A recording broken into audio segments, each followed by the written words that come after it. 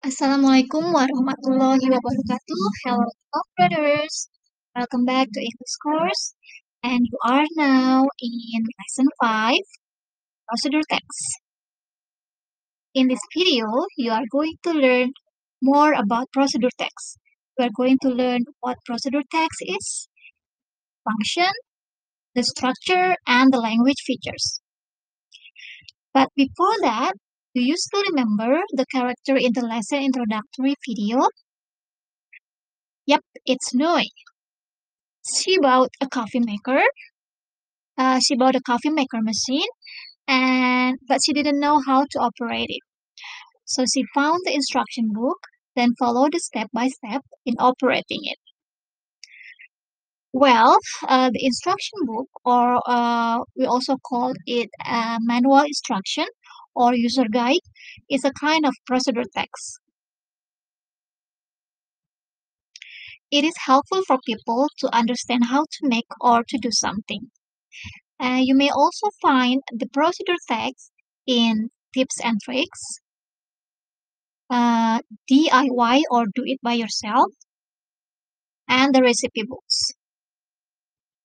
And here is the example of instruction book or instruction manual. So, what is the procedure text? Well, the procedure text is a text containing goal and steps on how to make or do something.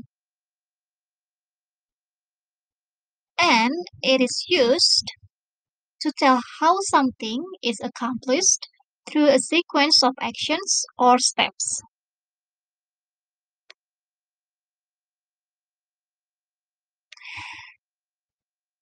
The procedure text consists of goal, materials or ingredients, though it's optional because it is not required for all procedure texts.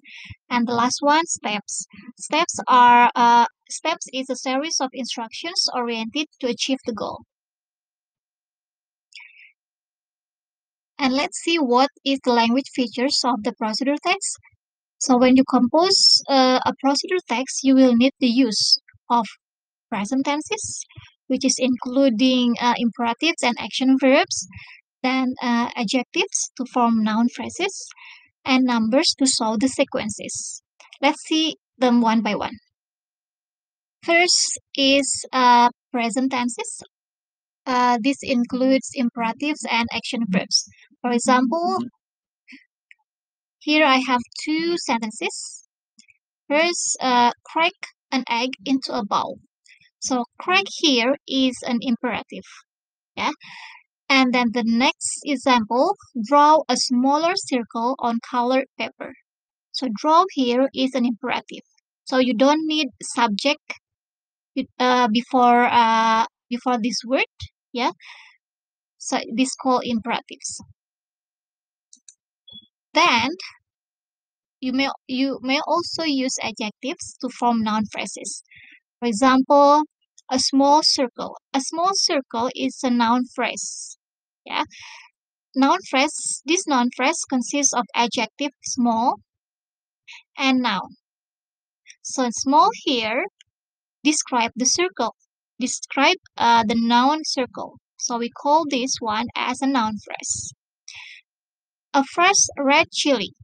The word fresh and red are adjectives because they describe the noun chili. Some big green apples. Big and green are adjectives. They are describing the noun apples. Okay, so here is the last language features in the procedure text. Numbers to show the sequences. You may use 1, 2, 3, 4, 5, and etc.